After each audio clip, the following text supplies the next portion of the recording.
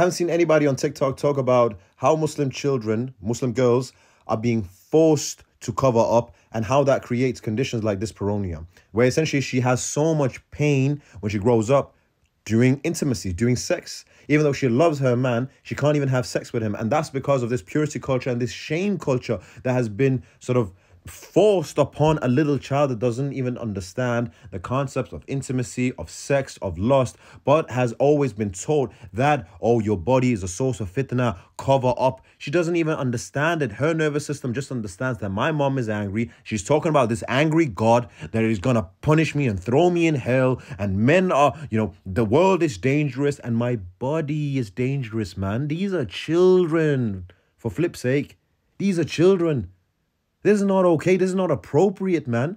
You destroy, and when she then grows up, and, unfortunately, I'm going to be very honest, there are also very problematic hadiths as well, where essentially if she does not have sex with her husband, well, apparently if she denies it, for whatever reason, then people say, oh, you know what? Well, now the angels are going to curse you all night. Subhanallah. So on one side, she's been blamed by her, shamed by her parents, and then she grows up, she can't even have sex, she can't even enjoy sex. And then, even her denying it, well, apparently now she has to deal with the blame that now the angels are going to curse her all night. We have actual issues, man.